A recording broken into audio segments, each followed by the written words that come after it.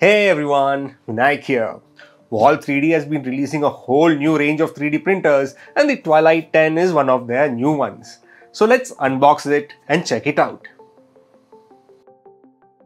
This is the Wol3D Twilight 10, which is one of Wol3D's large print volume printers, but still not the biggest as the title is taken by the Aster Max. Opening up the box, we have everything laid out neatly. Let's start out with this small packet. It contains the tools, accessories and also a roll of filament. Here's the filament holder and a power cord. Now for the extruder column. Here's the direct drive extruder with the Wol3D branding on it.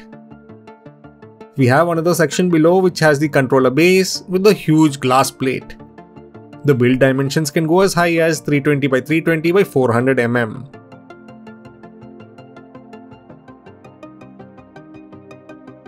Remove this clip to access the carborundum glass plate. Once the plate is off, we can peel the protective film.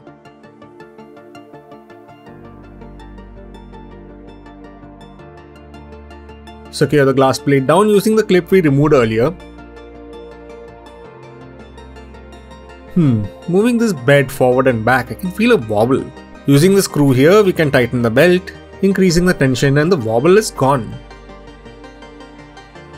These are the provided screws, a set of Allen keys, a spanner, a Teflon tube and an extra nozzle is also included. SD card. This contains the slicing software and a couple of test models. 30 grams of filament, more than enough for a test print. The extruder column will fit in here into these grooves. Wol3D has designed a 3D printer which is easy to assemble in 2 steps. It is 90% pre-assembled and hence even a beginner with zero basic knowledge can assemble this printer. Carefully slide the column into the grooves. I held the printer sideways to screw in the bolts. You could use the side of a table instead to access the screw holes below. I would have liked the screw holes to be from the top, as this is a bit finicky if you're doing it alone. But I managed to get it done. Do the same on both sides and the printer is ready. Not sure why there are so many screws. The only other location I can use a pair is for the power plug. We have a nice handle now on the top with the Twilight 10 branding. We have these white connectors on the sides. Plug them in. Attach this interface cable here. These are the screws I was talking about. These make sure that the power plug doesn't disconnect accidentally. Here's the toolbox cover. We have a mini toolbox area on the base where we can store our tools. No need to fumble around looking for them as they're all safe in one place.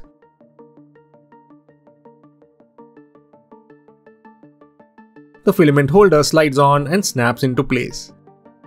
We have the Twilight 10 branding in front and we also find a USB port, a SD card slot and a USB-C port. We have 2 slots on top to store your SD cards.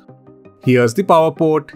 Plug in the provided power cable and turn on. The Wol3D logo appears on boot up and we are presented with the printer's touch interface. Here's how the completed printer looks.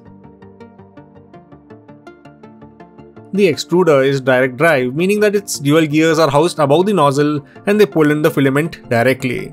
I've installed the filament provided in the box and inserted the other end into the extruder. If the filament runs out during a print, filament runout detection is supported, which would pause the print until the filament is replaced. Insert the SD card into the slot like so. It goes in upside down. The touchscreen allows us to interact with the printer, level the bed, start a print and also set up the defaults for the printer such as nozzle and bed temps. As we have just put the printer together, our bed leveling is in order, which is quite easy via this one-touch option. The printer uses bilinear leveling by tapping the extruder on the bed in 12 zones. The auto leveling function automatically compensates for any unevenness in the hot bed. Now that that's done, let's try out a print. The SD card already has 2 files on it. I'm choosing the Pumpkin Monster G-code file. Printing is now underway. Here's the print process.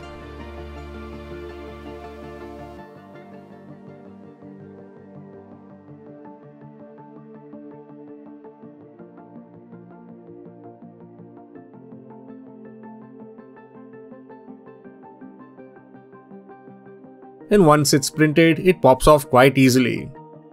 The print has come out really well, and the filament has a shine to it which I didn't know it did. The tiny details is also very clean.